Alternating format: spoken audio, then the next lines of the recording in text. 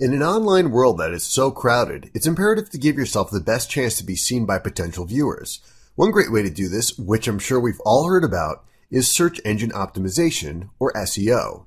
If you want to get on the first page of a Google search, you'll want to follow this checklist and make sure that each step is incorporated into your SEO plan.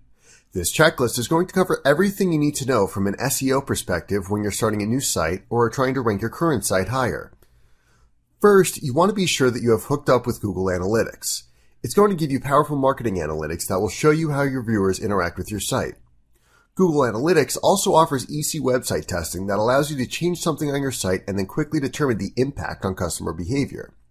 If you're using WordPress, be sure to install Yoast SEO. It's a plugin that's going to make your life a lot easier. It offers free optimization of your site and real-time content analysis so that your site is easily readable by Google. Are you doing your keyword research? I recommend Google's Keyword Planner, but there are many tools out there that you can utilize. This step is a very strategic action because you must know your customer's intent when researching what words or phrases you think they will be searching. I recommend that you pick just one keyword for each of your pages and use it wisely. 4. Make sure that you have included your primary keyword or something similar into your page URL and also in your title tag. This is going to help search engines easily match and identify what your page is about. Try to make your title tag as exciting as possible. You want to get people feeling curious.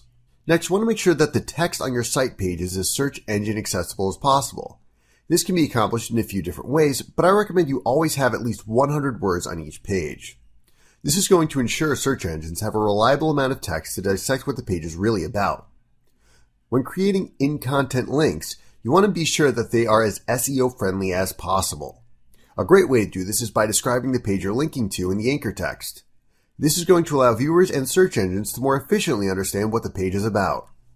Lastly, use a free SEO tool that can audit your site and give you an analysis on your on-page optimization ranking factors. This tool is what can give you peace of mind that you have effectively inserted the best SEO practices. Remember that just following this checklist is not going to ensure your site ranks number 1 on a Google search. The goal for you is to have the most SEO-friendly site possible to give yourself the best chance of being seen. There are a ton more tools out there that I would encourage you all to dissect and see what works best for your site. If you find some tools that worked great for you but aren't included in this list, I'd love to hear about them in the comments. I hope this video taught you a bit about SEO best practices, and I wish you the best on your site's optimization. Check back here weekly for updated videos and lessons, or just subscribe so you'll always know when new videos come out. Take care.